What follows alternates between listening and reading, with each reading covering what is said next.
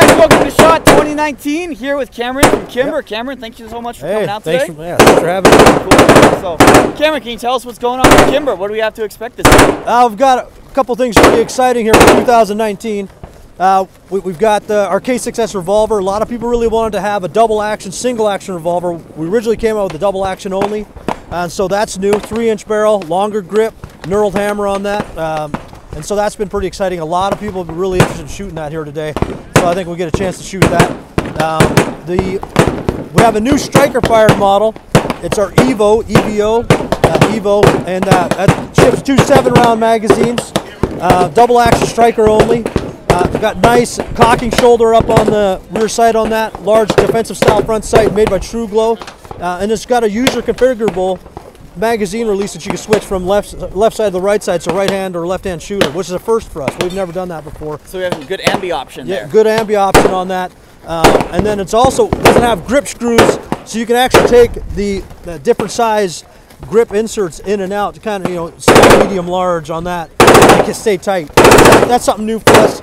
As well as we have in our KHX line, in our 5-inch models, we have a 9mm, a 45, and a 10mm that have the RMR Type 6 RMR factory installed, ready to go on those. And that you're going to see with or without a rail. So you have the option to go with or without equipment rail on that.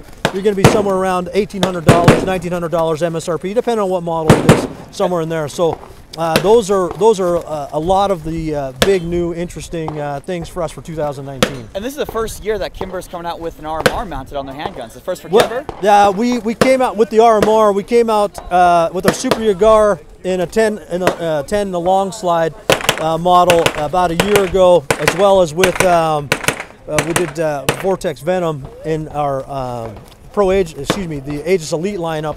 That came out last year, but for the RMR, this is new for us for this year. Had a lot of people that are interested in getting a 1911 with a factory installed red dot sight on there, and we just have to put the RMR on. Sounds good. What's MSRP for the revolver, and then for the new striker fire? For the revolver, you're looking right about $899 for that 3-inch double action, single action. We make it a 3-inch barrel and a 2-inch barrel. It's a longer grip on the 3-inch. And then in that Evo, there's 4 different models there.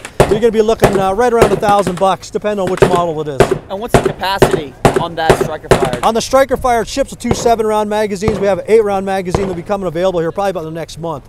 Look to see that Evo pistol, that striker fired one, start shipping here probably about the next 2-3 weeks. Thank you so much. Really appreciate it. Thank you. And we hope you have a good show. You too. Sounds good. All right.